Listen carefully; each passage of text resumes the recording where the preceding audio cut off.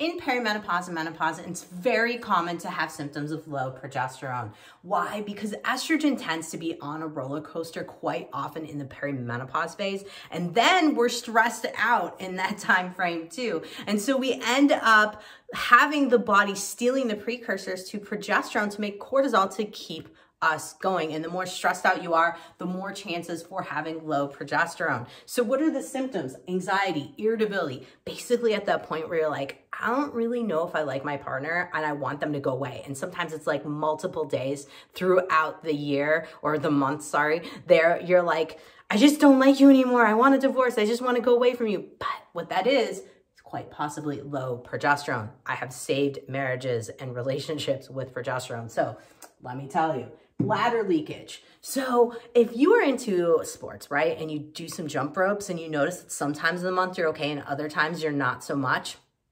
progesterone deficiency, pay attention to that. Dizziness, panic attacks, huge things that I see related to low progesterone. So keep that in mind as well. Migraines, 1 to 2 days before your period, it can be a low progesterone issue. So keep that in mind.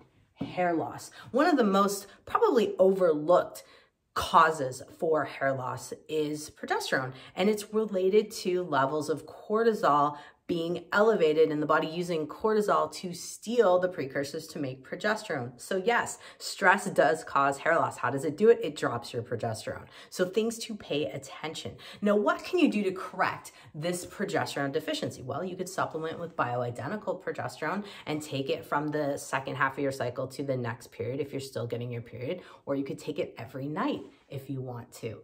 One of the other really big symptoms that I'm kind of embarrassed I need to write on here is insomnia. If you're struggling to stay asleep, so fall asleep and stay asleep, progesterone deficiency could be another factor here. So I mentioned bioidentical progesterone, but the other big thing is you can use evening primrose oil. You can use Vitex, which is known as chasteberry. These are two options that are herbal options. I love using these at first to see if they can help make change. And then if that doesn't do the trick, then you go to the bioidentical progesterone cream or a capsule that can be prescribed to you by your doctor. Now, don't just run out and grab these things. Get some testing. You could test via the blood to look at your progesterone levels. Second half of the cycle, see if they're in a normal range or if they're low, especially in comparison to your estrogen levels, because quite commonly you'll have higher elevated estrogen compared to your progesterone in terms of the ratio.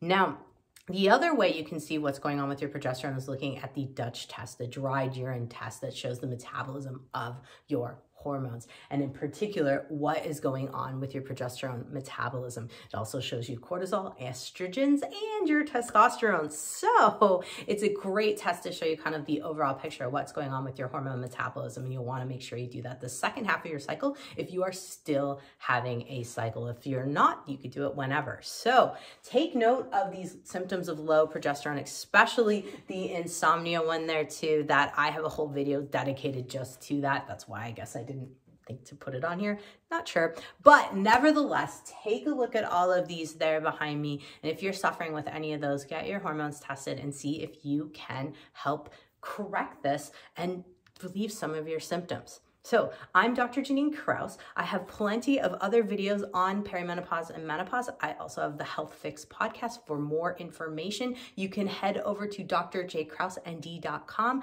and there's plenty of resources there to help you out in your transition from perimenopause to menopause or through your transition in menopause. Thanks for watching.